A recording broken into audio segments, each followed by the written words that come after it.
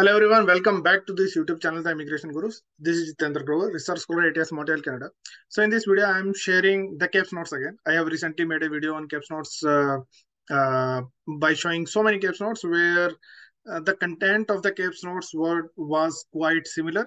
I am having similar type of Caips notes here, but the topic today is little bit different. So today I am sharing and showing that when people trust Caips notes so much, but there are so many errors, there are so many mistakes in the Caips notes as well. And I usually don't trust Caips notes for taking my decisions. My decisions are not based or never based on the Caips notes. There may be some exceptional scenarios where there is some exceptional thing like visa officer has mentioned something related to some genuineness of your profile or some document or something like that.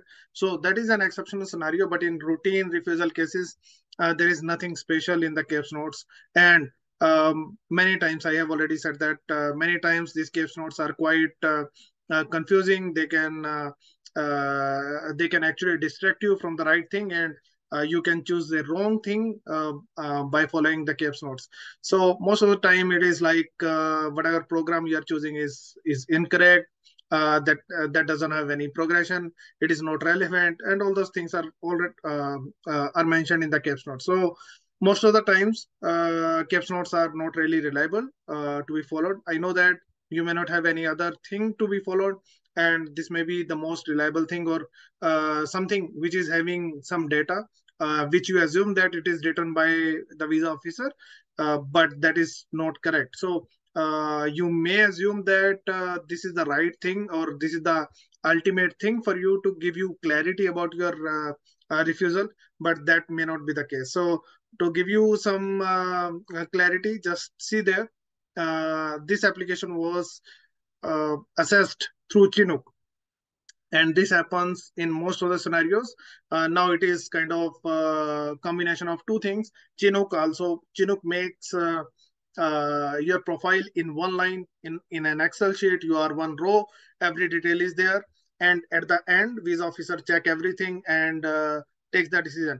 There can be one soft decision as well for the visa officer, and it is kind of a robotic thing, and later on visa officer can decide, can go with the Chinook as well, Chinook's decision as well, and later on change the decision as well. So both the things are possible. If Chinook's decision is soft decision is kind of refusal, then visa officer can follow the same, or visa officer can change that decision as well. In visitor visa applications, most of the decisions are completely made by Chinook. It happens in study visa applications. There are visa officers involved as well. So there is some merit still left in study visa applications. In spouse visa applications, most of the applications are done based on merit. Some applications are there where the results are kind of, we are unable to understand the results.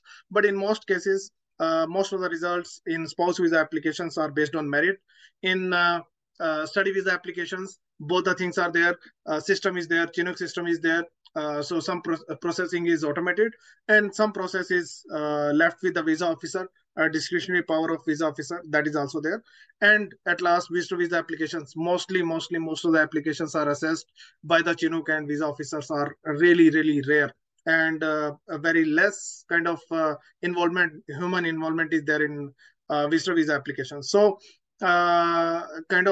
this is just to give you a clarity that this is not entirely done by the visa officers, and there are automated systems involved in the process. So you cannot just completely rely on whatever you are getting from visa officer or on the refusal. In the refusal letter, whatever the reason is mentioned in the letter is mostly copied from other letters, or everyone gets the same reason. And if you are getting the refusal again and again, you can see that there is similar pattern, and you are getting the same refusal reason again and again. So it is not done by visa officer based on the merit of the application, that this is the reason I am giving, this is the reason I am giving, and this is the merit in the application, and that's why I'm giving this reason of refusal. So don't go by the reason of refusal letter written in the refusal letter. And same thing happens with the Caips notes as well. I know that there are a lot many things written in the Caips notes, but still You cannot just blindly rely on these things, and you cannot just follow these things blindly. So these two Caips notes I'm showing you, this is just to show you that there are blunders, not errors, blunders in the Caips notes as well. This highlighted area, it shows that student applied for PG certificate in project management at Conestoga College, but in reality, this student never applied for Conestoga College project management. This student applied for Confederation College ICT program, Information Communication Technology program. So program name is wrong, college name is wrong, and that's how they're writing the Caips notes. So you can see how much reliable the Caips notes are. And there are so many other things as well, like there are it's written that you applied for a college where university applied for where student applied for a university. So those type of errors are also there. It's mentioned that your score is not good where the student has more than 7 CGPA and 70 to 75% marks. For them as well, it is written that your academic performance is not good. So all those type of errors are also there in Caips notes. And you can see the similar type of things. You can watch my previous video and follow the Caips notes there as well. Similar type of things are written in all the Caips notes, almost all the Caips notes. And if the name of the college and name of the program is wrong, then I guess all these things, whatever is written here, must be wrong as well. So you cannot follow all those things blindly. You need to take decisions carefully based on your education, based on your experience. Then your program should be decided. Here, ICT program, I don't really recommend to go for that program after becoming a project engineer. So from my side, the recommendation is again to go for project management. That is the right program for this student. But even though the program choice is wrong, but these Caips notes should not be the reason of changing the program. So if you are going to follow the Caips notes, even if that lady applied for project management program, similar type of Caips notes must be there for her. And if she is going to follow these Caips notes after applying for project management, she needs to change the program again. And if you are going to follow Caips notes again and again, then you need to change your program after every refusal. So that is not recommended. So once your program is right and your college or university is right, your SOP documentation, if these things, everything is right, profile is fine, if everything is fine, then you need to reapply rather than following the Caips notes blindly. Similar example is of Anita. She also got her visa. This student got refusal, and she needs to reapply for her visa. This student, she got her visa with Algoma University Project Management Program. But when she applied, she got one refusal from Algoma University Project Management. Before that, she applied for this particular program. And this program was not, I guess this was not in Harjin College. It was in Humber College. And the name of the college is wrong here. Also, uh, in this particular application, she didn't even apply for this particular program. So just see that it's kind of a blunder when she has applied for Algoma University Project Management Program, and previously she applied for this particular program, and in the next Caips notes, when she applied for Algoma University Project Management, still she is getting a Caips notes of previous visa application. So this is a blunder, and the same thing is mentioned, whatever she has done till now, and what kind of why they have given her refusal. So all these things are mentioned here for her. So and in the next application, this is her profile, and she in the next application she got her visa. So if we follow these Caips notes blindly, this was her third application, I guess, second or third application. And in this application, she applied for Algoma University Project Management. She got her refusal as well. And as soon as she got her Caips notes, after that, immediately after that, I guess after a few days, she got her visa with Algoma University Project Management. So just read these Caips notes. According to these Caips notes, she shouldn't apply for this program. This program is not a fit for her. And in the next application, she got her visa with the same program, same university. So you cannot follow the Caips notes or the refusal letters blindly.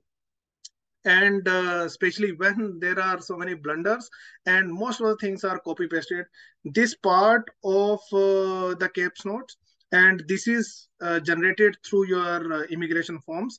This information can be fetched really easily. I don't know how they can do this kind of blunders. I guess this is pasted from the previous Caips notes when she applied for her previous application, and she applied for this particular program. But whatever is written is also pasted. So when they are writing Caips notes, these are not written by the visa officer. When they are writing Caips notes, just just pasting them from anywhere. I don't know how they are pasting, or whether computer is generating these Caips notes. When the Caips notes are written like this, then there is no point following these Caips notes blindly. So just take careful decisions whenever you are applying for your visa application. Don't follow Caips notes or refusal letters blindly, and don't keep on changing your programs unnecessarily. If it is wrong, surely you need to change it.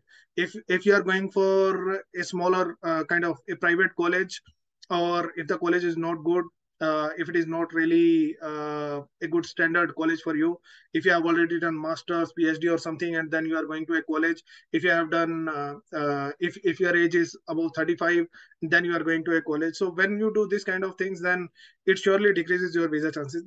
If you are going for a technical program after having 5, 7, 10 years of experience, then surely you should go for a better program, better university, and public universities, PG diploma, master's degree. So you need to correct yourself there for sure. But don't do it unnecessarily. When you know that your program or university is right, in that case, surely you should stick and you should get your visa from there only. Just by following your Caips notes or refusals, if you are going to change your program, that is not going to help you. Just a bit out of line.